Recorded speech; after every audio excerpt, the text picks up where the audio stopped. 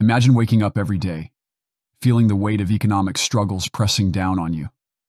Prices are skyrocketing, and uncertainty looms over the future.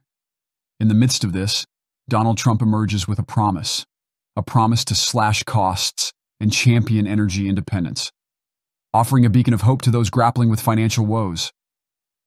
His decisive actions to bolster economic conditions and safeguard jobs strike at the heart of our deepest fears, addressing both our immediate needs and future security.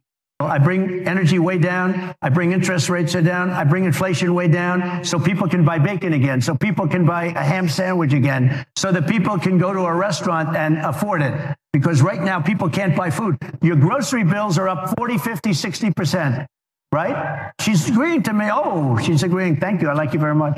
Mr. President, I think we are. But it's true. Your grocery bills are up. And then they're mandating that you buy an all-electric car. You know, Elon Musk endorsed me, and he's a friend of mine. He's a good guy. He's a smart guy.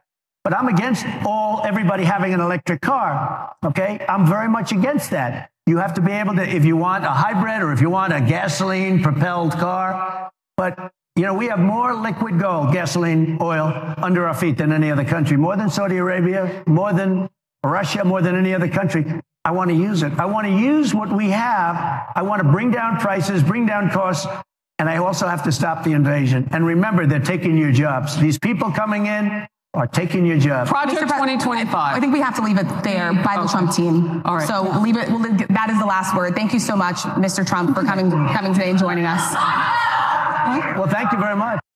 Trump's commitment to curbing inflation, reducing energy expenses, and maximizing domestic resources embodies conservative values of economic stability, self-reliance, and national pride.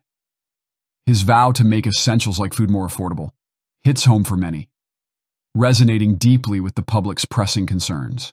Furthermore, his stance against electric vehicle mandates and support for diverse energy options speaks to fundamental ideals of personal freedom and minimal government interference.